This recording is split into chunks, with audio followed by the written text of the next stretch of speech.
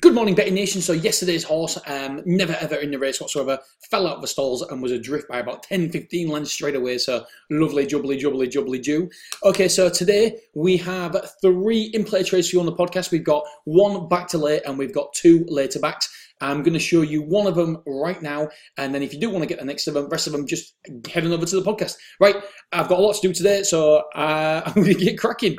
Right, so Humdinger, basically we're in the races, in the normal races page.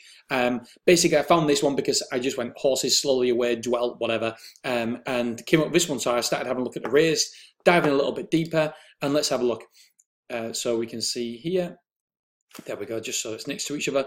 Came out of stalls slowly away, pulled hard, dwelled, held up in last pair, slowly into stride, dwelt always in rear. Right, so let's just have a quick look at these horse races, right? So it's in stall 8, this one.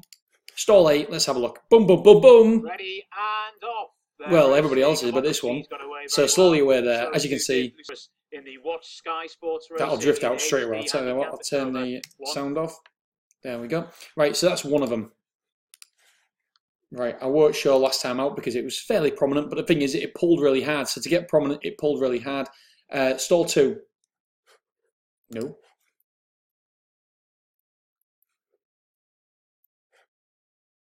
There it is there. So I know it's not the slowest away because these two make it look not particularly slowly away, but it was slowly away. Just saying, so it was really, really slow. So that's one there. Just double check, yep. And then we go to this one at Leicester. My computer is so slow today. And it's in stall 3. So I'll tell you what, let's get back. Stall 3. Went out the stalls, okay. This is a great thing because it doesn't necessarily have to jerk around in the stalls. But look, pulling hard, looking around at the back of the field.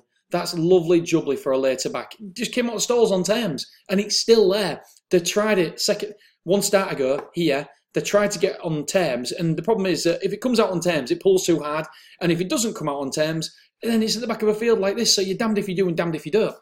Let's have a look at the very, very last one.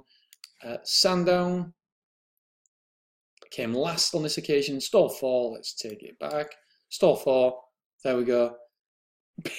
Probably a little bit unlucky because 2 horses came across it, but again, slowly away, pulling too hard, not travelling particularly well, just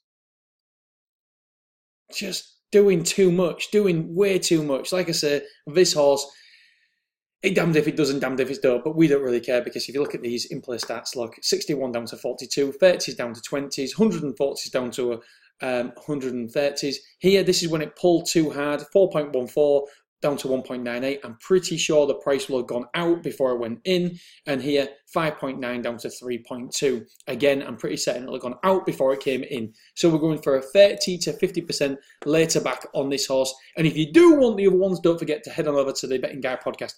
All right, Betting Nation, have a wonderful, wonderful weekend. It is sunny. It is awesome. And yeah, I'm going to go and enjoy the sun and take my kids to football training. All right, guys, girls, have a wonderful day. Speak to you soon. Ta-ra.